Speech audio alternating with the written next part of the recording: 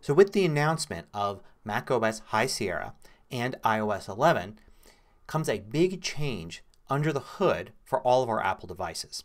It's called Apple File System, or APFS for short. So what is a file system? Well, a file system is how your computer stores files and other data on the hard drive or other storage system. Now, all these details are things we don't have to worry about as users, but it has to keep them organized. It has to know where files are, where the data for the files is kept on the drive. It has to move them around and take care of all sorts of things like creating new files, deleting files, copying files, duplicating files. All those details are part of the file system. So before, and for many years, Apple had a file system called macOS Extended, or HFS Plus. And this was the file system used on all Macs, and it was also used in iOS, on the Apple Watch, and even Apple TV. And it worked great, and it was generally pretty fast. Now it's different than the system used, say, on a Windows machine.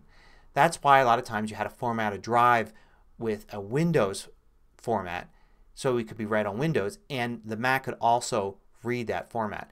But the native Mac format, macOS Extended, is the one that, say, your boot up drive would use and your Time Machine drive would use.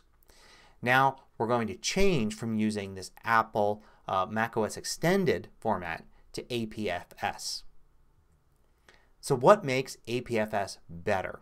Well, there's several different things that it brings. First and foremost is speed. It's faster. So it's a more modern system. As you can imagine, a system developed in 1998 isn't very good with handling things like solid state drives and flash memory and phones and things like that. This is very optimized, and it should be faster for all things you need to do, including even booting up your device. There's a special thing in APFS that allows you to clone files faster. So say you have a huge video file and you want to make a copy of it. You can duplicate it and it will happen instantly, even though it's a huge file, because it actually just stores the data once and points to the same file for both copies. And as you make changes, it records the differences between those files, not necessarily making an entire other file and having everything copied there. There's also something called snapshots, and this should help a lot with backups. Snapshots are a way for it to quickly create read-only copies, basically save the entire state of the drive very fast. Another thing that APFS handles very well is encryption. So it's supported natively. With the old operating system file system, you had to basically save an encrypted file. It was just a normal file. But this is handled much more directly in APFS. There's also some crash protection. It's going to write files in such a way that it's going to avoid corruption. So if you're writing out a big file and say you lose power or something like that, it's less likely to cause a problem under APFS than it was under the old file system.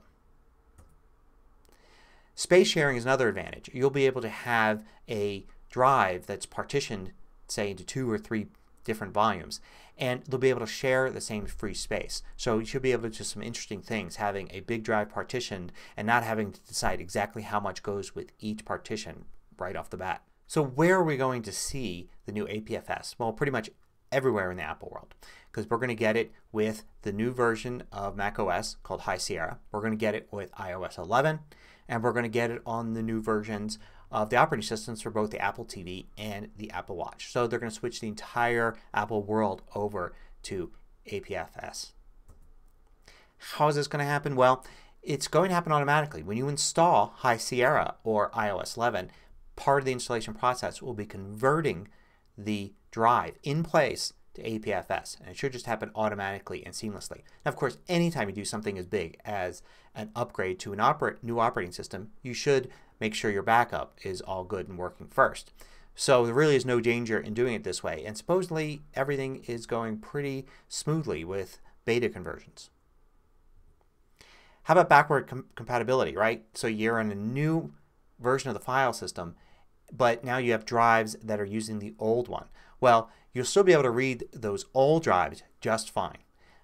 But With new drives, how about if you have an old Mac? So you have an old Mac that's running say El Capitan. Will it be able to read new drives formatted APFS? No, it won't. Now if they're macOS Sierra computers, they will, because Sierra supports APFS. It just didn't implement it as the primary file system. So anything you've got that runs Sierra will still be able to access new drives using APFS, and any new computer you've got that's using APFS should still be able to access anything you have formatted in an old format, say on an old external drive with an archive. So when is this going to happen? Well, it'll happen with the release of High Sierra and with iOS 11, which will happen in the fall. In the past, Apple's had the releases right around September 30th, October 1st. We just don't know for sure when the date will be. But when you upgrade to these operating systems, that's when you'll be switched over to APFS.